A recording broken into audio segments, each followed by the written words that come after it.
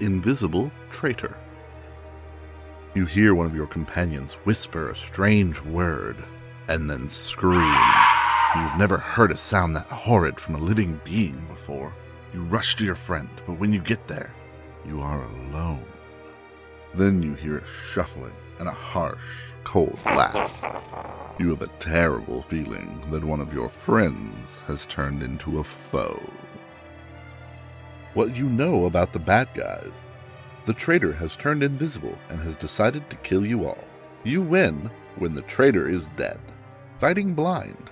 If a hero survives an attack by the traitor, that hero can attempt a knowledge roll at the end of the traitor's turn. On a roll of 0 through 2, nothing happens.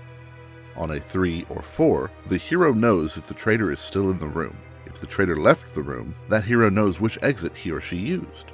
5 or more, the hero detected the traitor's movement and knows which room he or she is in now. Once, during your turn, you can attempt to attack the invisible traitor. If the traitor is in the same room as you, you fight normally. If the traitor isn't there, you fail and can't make another attack this turn. If you fire the revolver or throw dynamite into a room where the traitor is, resolve the attack normally. Skull and Spirit Board. If you are carrying the skull at the beginning of your turn, you can attempt a sanity roll of 4 or more to track down the traitor. On a success, the traitor must tell you which floor he or she is on. If you're carrying the Spirit Board at the beginning of your turn, you can attempt a knowledge roll of 4 or more to track down the traitor. On a success, the traitor must tell you what symbol, if any, is printed on the room where he or she is.